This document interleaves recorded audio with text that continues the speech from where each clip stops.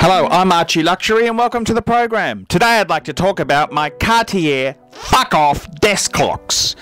And I've loved these fuckers for years, and it's one of these things. In the 90s, I went into the Cartier boutique in Surfers Paradise, Gold Coast, and I remember seeing these most beautiful clocks, and they were fucking expensive, dear fuckers. And I remember I picked up one, and fuck, did it have a weight to it, and I just knew I had to get a fucking couple of these.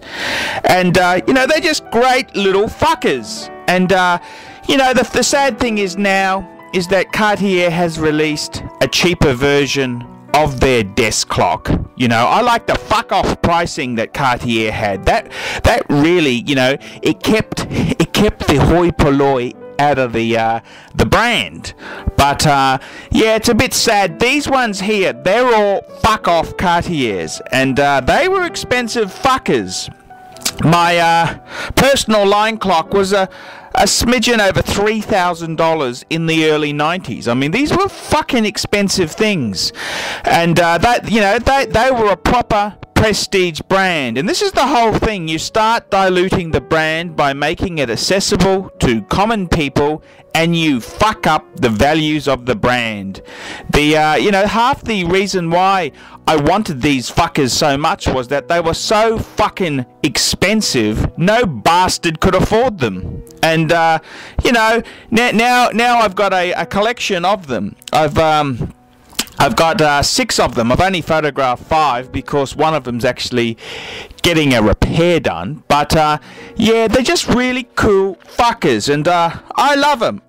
They're just cool shit. And in my study at my holiday home, what I hope to do is have a whole row of the fuckers with the international time set. I'll have one for Gold Coast. I'll have one for New York, London, Paris, just shit like that. I think they'd look really fucking cool, and they're just cool clocks. I love them, and they're a Cartier product that came out when Cartier introduced lifestyle products in the early 70s. And the thing I loved about them was that Cartier had fuck-off pricing. If you can't afford it, fuck off.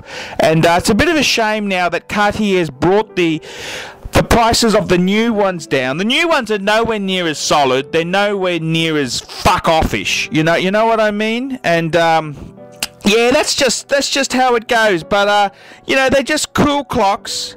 I love them, and I'm a bit 80s in my way. Many of the things I hoard, possess, collect. They're kind of a they're an acquired taste, but I've tried to get examples which were perfect. One thing about these Cartier clocks is you really want the best ones you can get. There's no point getting scruffy ones. And, any type of collectible, you get shit ones in poor condition, you get really minty fuckers. And I really love the minty ones that I've got.